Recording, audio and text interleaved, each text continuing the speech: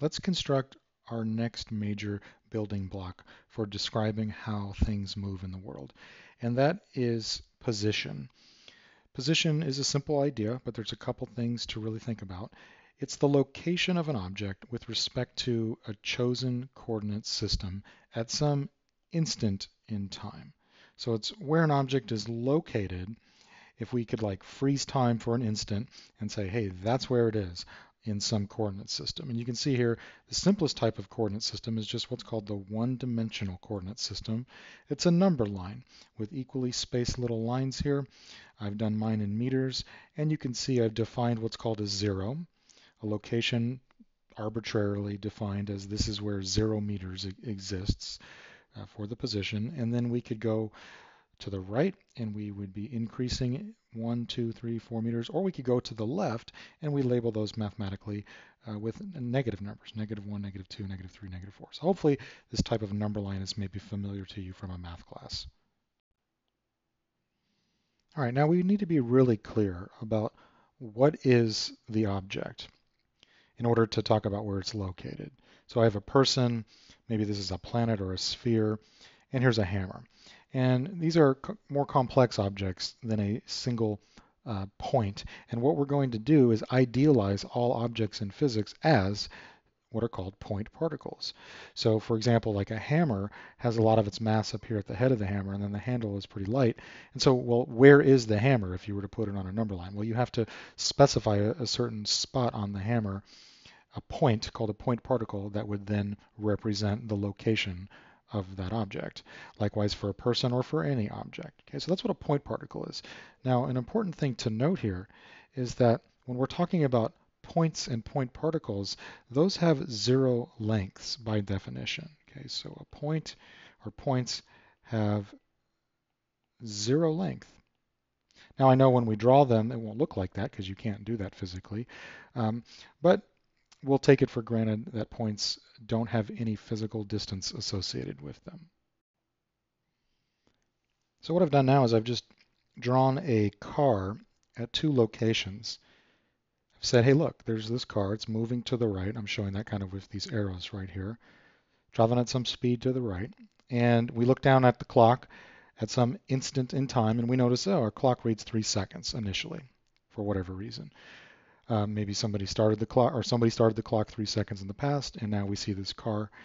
And then a little bit later in time, we look down at our clock again, and it reads 6 seconds, and the car's moved. So where is the car located? What's the position of the clock initially, and what's the position? Sorry, what's the position of the car initially, and what's the position of the car finally after some time has elapsed? Well, where's the car? What is the car, right? So let's idealize the car as a point particle. And I'll do that here by coming along and just drawing a little point anywhere on the car. I think I'll pick right here, what I'm calling the front of the car. Okay, so for me, that is the car. And I'm doing that because it's moving to the right and I want it to just be lined up with the number 1 here when I start for whatever reason. Okay, so how would we then write down what's called the position of the car at these two moments in time? Well, we needed a variable, so we'll invent that. So the symbol that will represent position will be x. That's typically done for one-dimensional motion. And then the unit is the meter. So meter, or just lowercase m for short.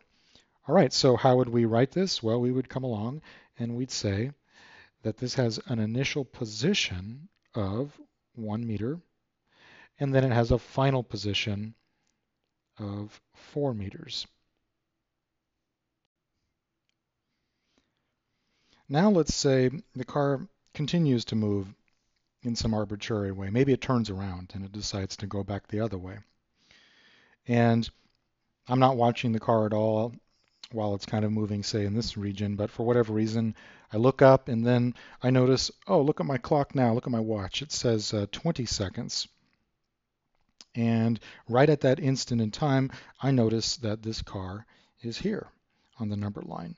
Its point particle is located right at -3 meters. So I can come along and write a new position, -3 meters. And that negative sign has an important distinction.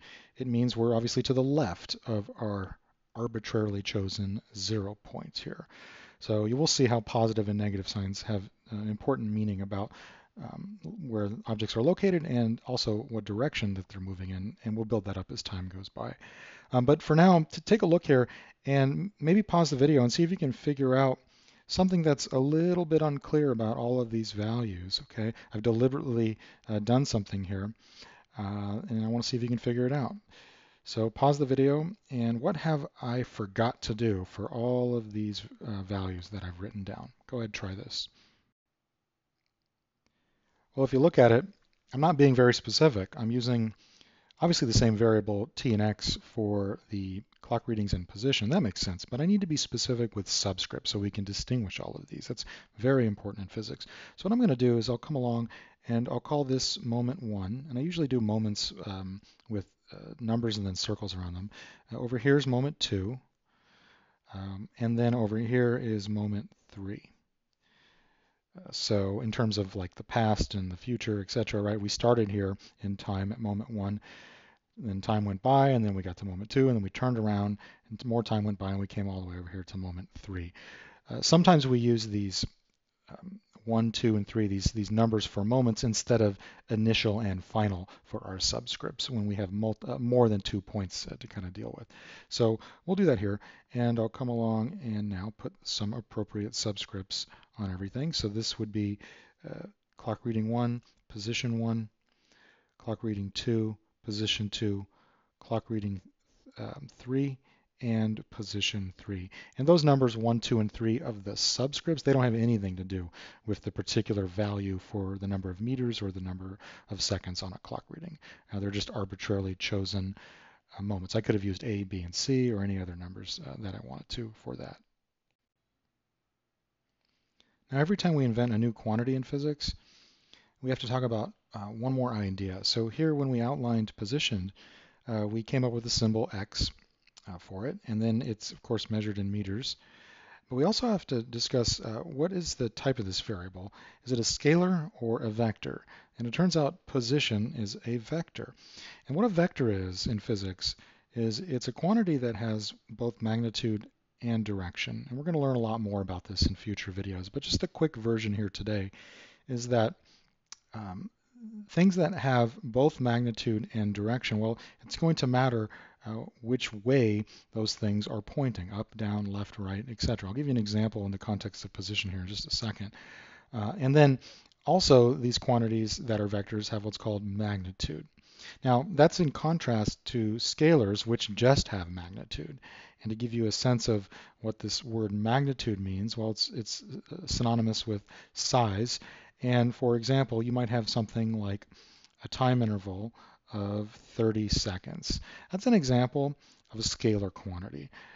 30 seconds has nothing to do with physical direction. It's not 30 seconds up, down, left, right, north, south, east, west. It's just 30 seconds. It has a certain size to it. You could come along and do another time interval, maybe something like 20,000 seconds. And that would be an example of a scalar quantity, time interval, that has a much larger magnitude or a much larger size, 20,000 seconds versus 30 seconds. So in the same way, vectors will have magnitude as well. They'll have a certain size to them, but they will also include direction, and we'll see how to do that. So let's wrap this video up here by teaching you how to draw what's called the position vector in one dimension. All right, so doing this is pretty straightforward. Step 1, draw a coordinate system. So I've got 2 of them drawn here because we're going to do 2 of these. But here's a coordinate system in one dimension. We have a positive direction and a negative direction. So that's step 1. Step 2, draw the particle or the object at some particular position. In this case, I'm drawing the object as a point like we've seen, and this is at a position of x is equal to 4 meters.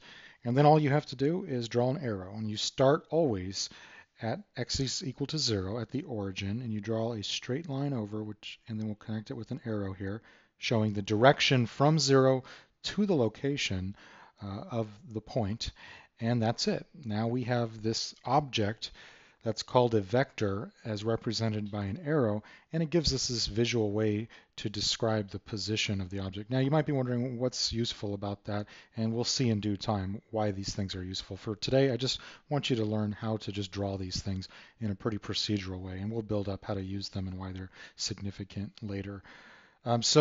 Likewise over here, why don't you pause the video and make sure you can draw your own position vector yourself and do it for this one over here. Go ahead, try that. All right, so pretty easy, just an arrow pointing to the left. Now kind of compare and contrast these. What's different about them and what's the same about them? Well, what's the same is they both start at 0 and they both end at the point, at the particular position here. But what's different is that both of these are pointing in opposite directions and they have different magnitudes. So let's just kind of indicate that here.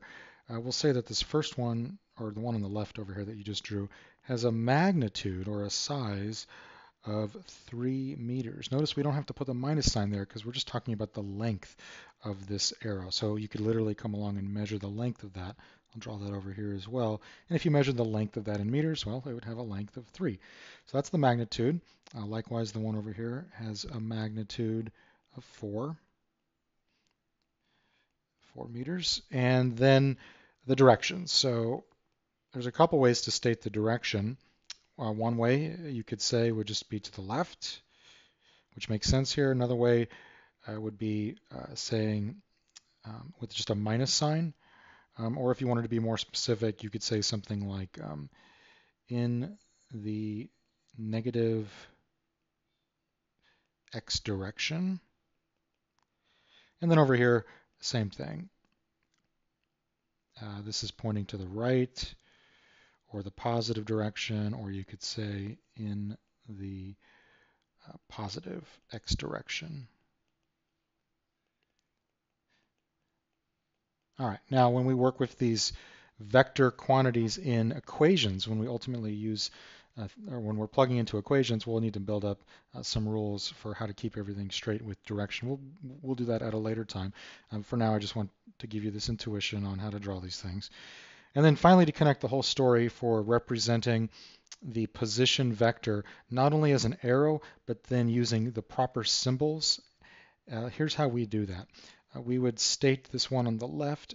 Well, we'd have a position, and the symbol we use is x, but because it's a vector quantity, because it has a direction associated with it, we have to have some way to distinguish that in physics, because some quantities don't have direction, like time and mass, while other quantities do have direction, like position and a lot of other quantities that we'll see. So to denote quantities that are vectors, that have this directionality associated with them, we put this half arrow, and that just says that it's a vector quantity. It's just a reminder, and that's important when writing out notation. Now, sometimes we'll relax that when we're writing out our physics equations because it can be cumbersome when you're first learning physics. But I'll write it now just to be technically correct. And then we'd write negative 3 meters. So we have the position being stated in a simple way with the magnitude of 3. We got the right units for meters, and then we're also indicating the direction here with something that makes sense in math. This is not a word here. We're using an actual symbol, or sorry, something that could be used mathematically for the direction. And we'll do it over here as well. So the position vector for this one is, and I'll be really explicit by putting a plus sign here. You don't have to, but I'll just do it here. Positive 4 meters. And there we have it. So here's our vector, our two vectors that represent two positions here in one-dimensional space. One final note in terms of writing out the magnitude properly. How would you do that? Well, we use another notation for that, and you put absolute value bars. So for example, let's write that here. So the magnitude of the vector over here on the left, we'd put absolute value bars. So this is saying, look, we got some position vector right here. So here's position, that's x. This half arrow means vector, it's a vector. Okay, so we have some vector called position, and let's write down the magnitude, just the size. Exclude the direction, we don't care about it, just tell me how long that arrow is essentially. Okay, so that's some notation for that. And you just write 3 meters. Likewise over here, the magnitude of this position vector is 4 meters. So you can see a notational difference in how we write the full quantity, like the vector, the position vector. We have to have a direction. Here's that minus sign, and then the magnitude here. Same over here.